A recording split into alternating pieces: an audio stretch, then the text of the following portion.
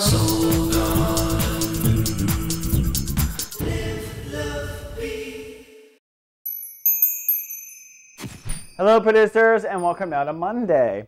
Well, sunny and rather sentimental today, Taurus. The moon is in your opposite sign, Scorpio, pulling your emotional spectrum into the place of relationships. So you are emotionally sensitive in all of your relationships, particularly the long-term ones.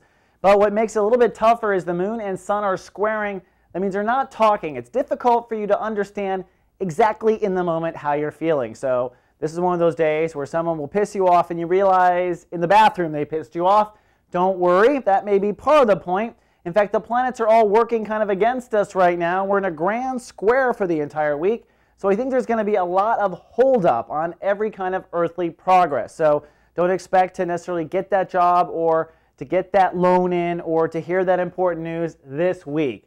The planet wants us to invest in ourselves. And if you're a Taurus, it's about investing in your survival.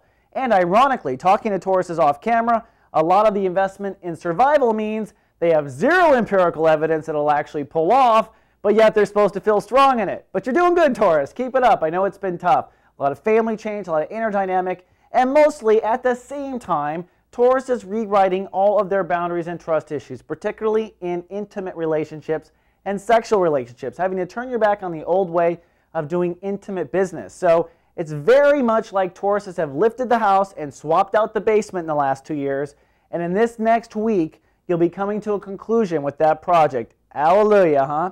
Now today in particular, you're going to feel very strong. It's definitely time to move forward. The Sun and Saturn are literally conjuncting today.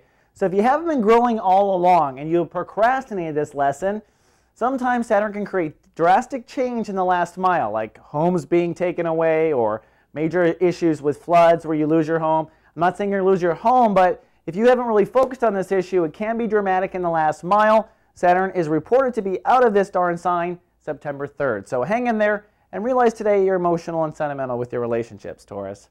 All right, that's all we have for Monday. See you tomorrow with more soul horoscopes. Live, love, be.